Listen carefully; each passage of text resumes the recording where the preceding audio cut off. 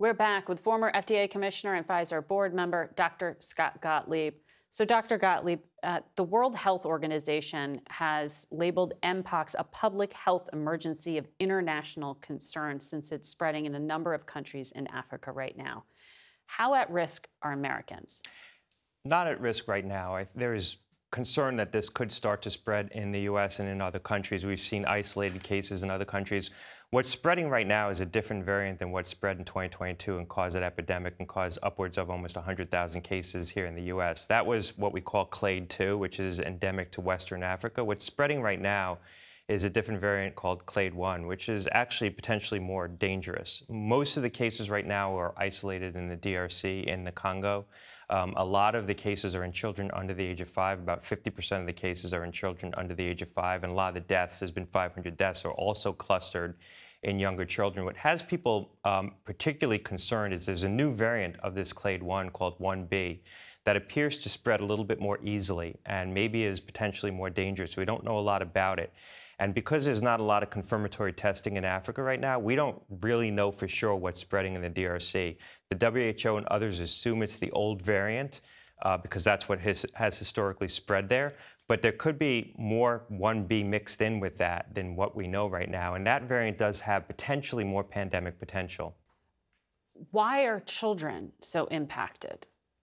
They're vulnerable to the infection, first of all, and a lot of the spread that we're seeing in the DRC is from close contact. So it's not necessarily sexual spread, which what we've seen historically, but it's kids in households, kids in crowded refugee camps, kids in healthcare facilities who are getting it from close contact. That's the presumption right now, and children just are more vulnerable generally to this virus. So in 2022, when we had that outbreak of mpox here in the United States, there was also a problem with a lack of available vaccine. If someone was vaccinated back then, does it work against this new strain? It does. I mean, that's the presumption. People believe that people who were previously vaccinated will have protection from this current strain who got fully vaccinated. Also, people who were previously infected should be protected. And 1.3 million Americans did go out and get vaccinated. So there's a large reservoir of people in the U.S. who should have protection, particularly in the communities where this was spreading previously. If this does get back in the U.S., though, there's no reason to believe it necessarily is going to spread the same way within the same community that has spread before. We're spreading primarily in gay and bisexual men. There's no reason to believe that would be the case. What you worry about with a strain that may be more contagious through casual contact is that it can get into institutional settings, nursing homes, hospitals, other places where people are in close contact with one another, and it can spread within those facilities where there might be vulnerable people. So that's one of the concerns around this new 1B variant if it does start to spread here. How long before international agencies are able to get a handle on this? I know the State Department was looking at trying to help. I think it's going to be a while because it's hard to get resources into that region. It's hard to get vaccines in. Vaccine supply isn't necessarily an issue anymore. The primary manufacturer, Bavarian Nordic, does have a lot of vaccine they're manufacturing. They said they can make upwards of 10 million doses. By 2025, they can get 2 million doses available to Africa this year. It's been a problem getting vaccines into that region, including that the WHO hasn't authorized the vaccines for use in parts of Africa. So that's block people from being able to distribute it. So I think it's going to be a while before we get a handle on what's going on in Africa. A lot of people are being put at risk there. A lot of people are dying from the infection. The longer it spreads within Africa, the greater the risk that it starts to spread in other countries as well.